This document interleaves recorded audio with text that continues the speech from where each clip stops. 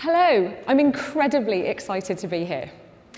In this photo, which was taken in Mongolia, I'm holding, or rather kissing, a really special bird. It's called a bar-headed goose because of those cool bars you can see on its head. It's thought to be the world's highest flying species. And when Edmund Hillary and Tenzing Norgay first summited Everest in 1953, they actually saw one of these flying above them.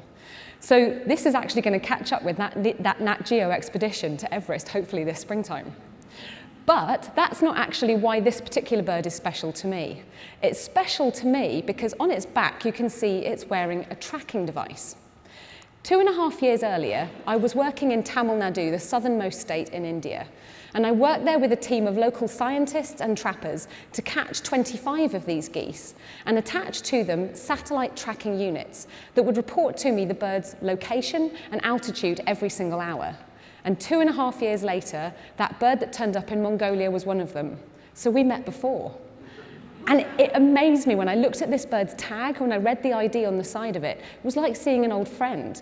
I knew exactly where it had been. I knew the last time I saw it in Tamil Nadu, it flew north. I knew that it crossed over some agricultural lands, a couple of small villages, and eventually came to rest for about 4 days in a really cool forest called the Nalamala. After its little rest there, it travelled northeast. It went over the world's largest artificial dam. It finally travelled over some really cool Hindu temples, and as the ground beneath it began to grow and grow and grow, it finally crossed the Himalayas, about 20 kilometres east of Kanchenjunga, which is the world's 3rd highest mountain.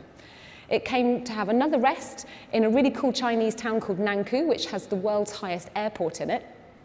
And it must have had a really good rest there, because it then made a crossing of the entire Tibetan Plateau and Gobi Desert in only 43 days, arrived into the beautiful landscape of Mongolia, where it then had to spruce up and get ready to breed.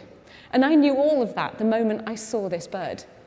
I'm a scientist, but I'm also a kind of real-life detective of amazing animal journeys. This is a white stork. And in 1822, it was shot down by hunters over Germany, who were amazed to see that it had this 4-foot wooden spear stuck in its neck. We now know, because of satellite tracking, that white storks that breed in Germany actually spend the winter down in Botswana and South Africa. And this stork would have been speared by a hunter there. Unbelievably, it survived, and it managed to fly all the way back to Germany, carrying this great thing in its neck the whole way, where unfortunately it then got shot by a hunter. That's a bad week. But the really cool thing about this wooden spear, and you can go and visit this bird in a museum in Germany, is that this is effectively the world's first ever animal tracking device. And I think about this spear all the time.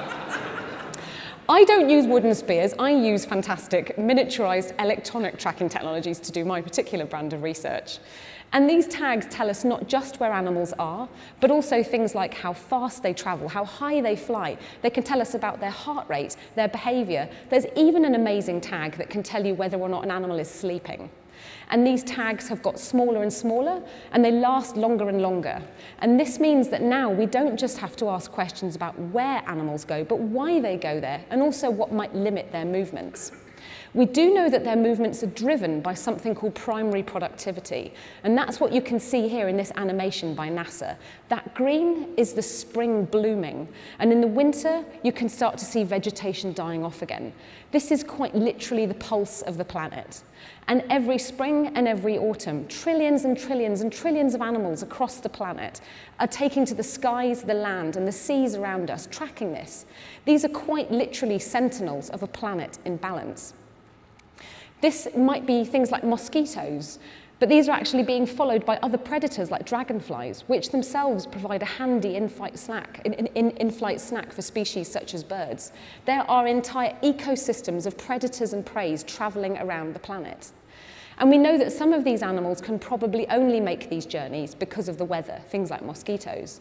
And some migrants, like dragonflies, may only be able to make the journey because they've got stuff to snack on en route.